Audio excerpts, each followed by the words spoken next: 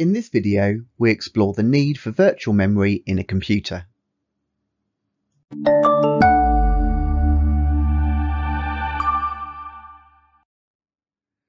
When programs and data are being fetched and executed by the CPU, they are stored in RAM.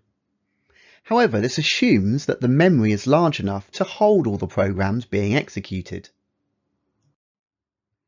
In modern computers, it's common to have more than one program open at once. However, you can store significantly more programs on the hard disk compared to RAM, because byte for byte, hard disk space is much cheaper than RAM. When you turn your computer on, the Bootstrap program will load the operating system from the disk into RAM.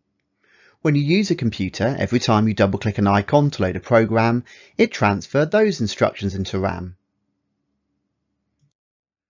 But what happens when you run out of RAM?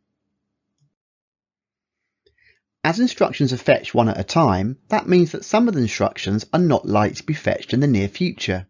Therefore, one solution is to transfer instructions that are not being used to a space on the hard disk, and this is known as virtual memory. When these instructions are needed again, a different program can be swapped out of RAM to virtual memory to make room for the instructions that are now needed. This gives the impression that a computer has more memory than it actually has.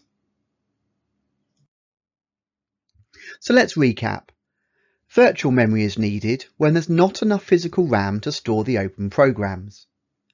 Virtual memory is held on the hard disk. Programs are transferred out to virtual memory from the RAM when they're not currently being executed. And programs are transferred back to RAM from virtual memory when they're needed.